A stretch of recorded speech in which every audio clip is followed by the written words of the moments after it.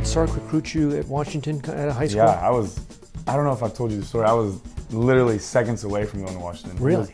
And mainly because of him, and Coach Nussmeier was there at the time. But yeah, I mean, it was the morning of, and I was going to commit to Washington, and I felt like I was done with everything. And Coach Kiffin called me that day and offered me, and it was just a total shock for me, you know. And I had you always so wanted to go to SC, or?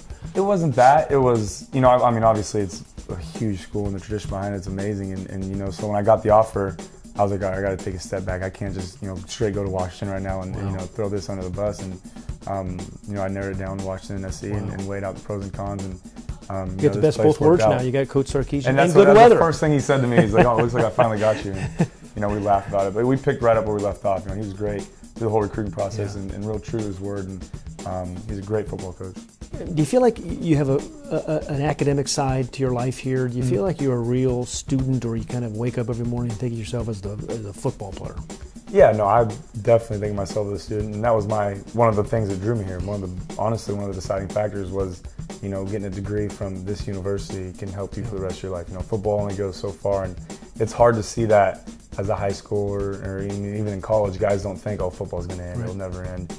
And you know, something that I weighed out in high school was, you know, where do I want to get a degree from also, and not only play football, but you know, get an education. And you know, this school is second to none. And I take my academics very seriously, and it's something that, you know, I like to take pride in, just because, you know, it kind of shows what kind of person you are. Because if you're a great football player, but you don't take care of business outside of football, like in the classroom, or you're always missing, you know, that's going to transition on the rest of your life. So I take it very serious.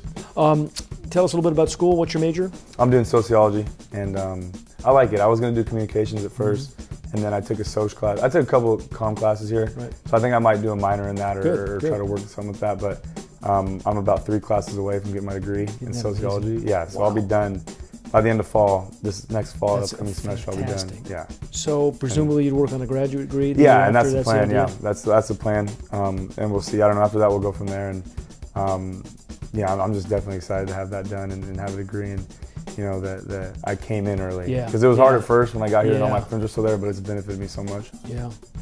So your hopes for next season? I know you got to get some time off this summer, thank goodness. But you know, what are your expectations? What are I mean, obviously, we're taking it one game at a time and playing it safe. Sound like a coach now. Yeah, and well, no, I mean, I think I've just learned that experience. I've learned that, and but I mean, the thing that I look at from last year is everyone praises the 10 wins, but the thing I look at is the 4 losses. You know, and that's something that can't happen again this year, and something that, you know, we control from happening. And we can prevent it from happening, and I think we have the team to do it. You know, I'm very confident in these guys, and Coach Sark has gotten these guys rallied around each other and believing themselves. And only 13 practices in the spring so far, and you know, we've come so far, and this team looks great, and you know, the sky's the limit for this team. I'm excited, and you know, obviously the main goal is Rose Bowl, national championship, and making it to the playoffs now, and you know, and it's 100% possible with this team.